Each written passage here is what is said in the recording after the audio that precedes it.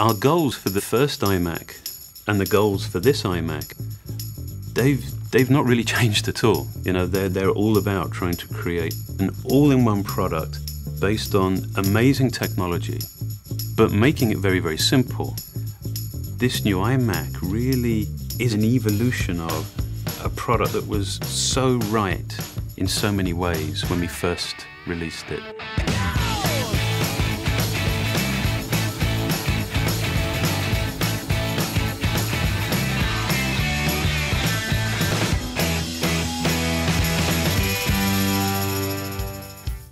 The entire front of the new iMac is just dominated by this incredible new 16:9 display. We've actually figured out a way of taking the glass right to the very perimeter. It's just display and then no display. That's it. I mean, you are just completely consumed by that image. There's not a detail there that doesn't need to be there. There are no visual interruptions, distractions, there's just no other noise. Everything is about the display, and therefore, everything is about your content. The first thing you're going to be just blown away with is the display. The displays are a lot bigger. 10 years ago, the original iMac had a 15-inch display. Today, we start at 21.5 inches, and we go all the way to 27 inches. There's a lot more screen real estate there, and with so many more picture elements, there's so much more you can really do with that display. For the 21.5-inch display, we went to the full 1080p. And for the 27-inch, we went even further than 1080p. We added 78% more pixels to take it well beyond HD. Pixel density like this just doesn't exist on other desktop computers. With that many pixels, you're seeing great detail in photos.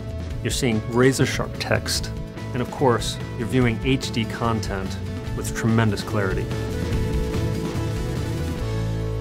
The more pixels you have on the screen, the more light you have to push through them in order to get the same frontal screen brightness for the customer.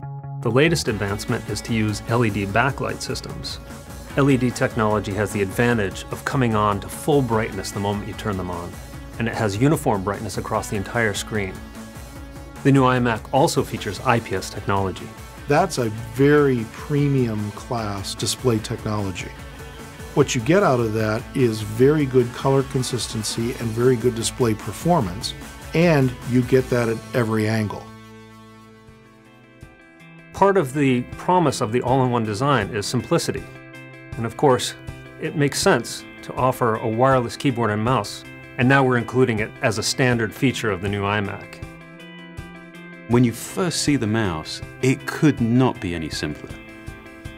But I love the way that it scales from being something that is that apparently simple to actually being really remarkably sophisticated. I mean, we've finally figured out how to take the multi-touch technology and implement it on a mouse. It's still a point-and-click mouse, but now the entire top surface of the mouse is basically it's a multi-touch sensor. This is the smartest mouse we've ever made. There's a chip inside that acts essentially as a brain. As you put your fingers on the top shell, it can determine where they're located, how many you have, and through your gesture, your movement, it can determine what your intent is.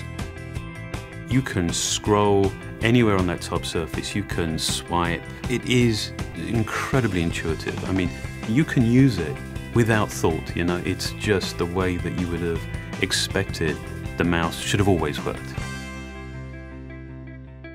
Outwardly, you can see differences between our new iMac and previous generations, but inside, it's really radically new.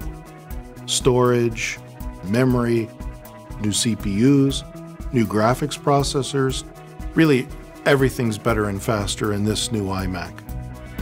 The 27-inch computer with this new quad-core Nehalem processor, it's a real workhorse. Those are workstation-class technologies that are really built in a consumer computer. We're really proud of this iMac, especially in terms of the environment. But the key with the environmental story is it's never over, because as you learn how to remove toxins. You change your focus from doing that to how do we build this thing really energy efficient? And not just to meet Energy Star, but to go way beyond that. We take a life cycle view of the carbon footprint, and you'd find that the customer's use of the computer has the biggest impact on its carbon footprint. And so in this product, we really drove at energy efficiency. And that's where we have a tremendous advantage, because we not only build the hardware, but we also create the software. So we're able to really manage power throughout the system extensively. We even power down processors between keystrokes. And I think we're really unique in how far we've pushed that hardware and software technology to do that. With this iMac, we took everything so much further. The displays are bigger, the pixel count is higher, it comes standard with a wireless keyboard and new multi-touch mouse. It features faster graphics, faster processor, more RAM, and more storage. This is truly our best iMac ever. The core ideas, the founding ideas of the iMac are as relevant and as right now as they were, with the first one.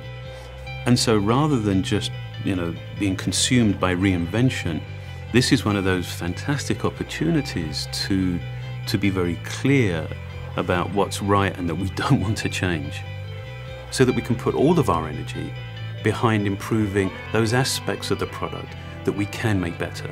And that's what this iMac represents. It's a collection of our very best thinking, our very best innovation.